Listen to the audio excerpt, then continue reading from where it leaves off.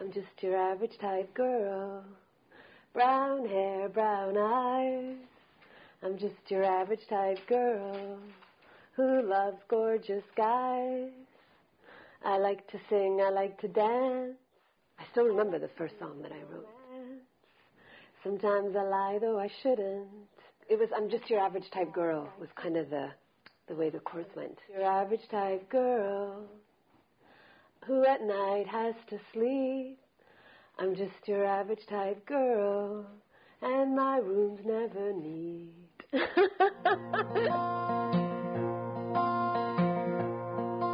I've always been, since I was really, really young, super creative and I loved to act, I loved to write, I loved to, dance.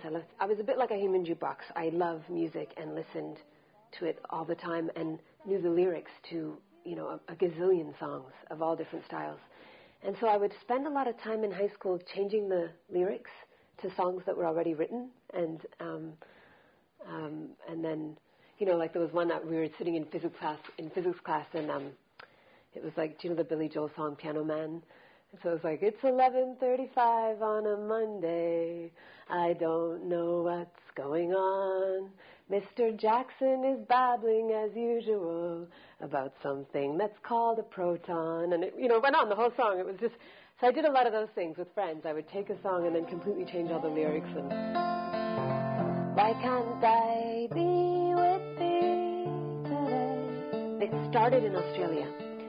After I finished my degree in management, it was like, what am I doing with my life now? I mean, it was, and I started to travel.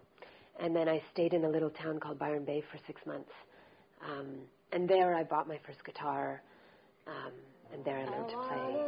Slide inside your home like a caterpillar. I was traveling so much at the time, in Asia and in India and in Egypt and in Australia. And in looking at other possibilities, I came across the Clito people in the Northwest Territories.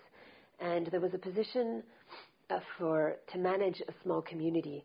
The indigenous culture is one that has always been very close to me. I have a very good friend from Ganawagi from high school, Lynn Jacobs, and through her I learned a lot about First Nations, and I've just been attracted to their ways, and so I was and I'm somebody who's also been very attracted to religion and spirituality and understanding of just God and life and so forth since a very young age. So I was very interested to in that side of things. About to transform and take up lots of room, escape from it, cocoon. I wanna lose. They were closer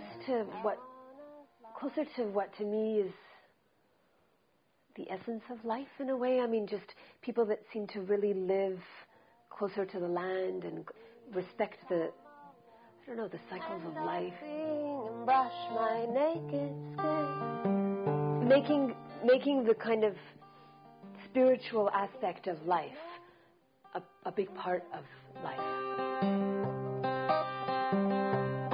Let me in. Just seems to have a respect for nature and the where I think we come from and what we're a part of, and that in a lot of our Western society we've, sometimes seem to have forgotten or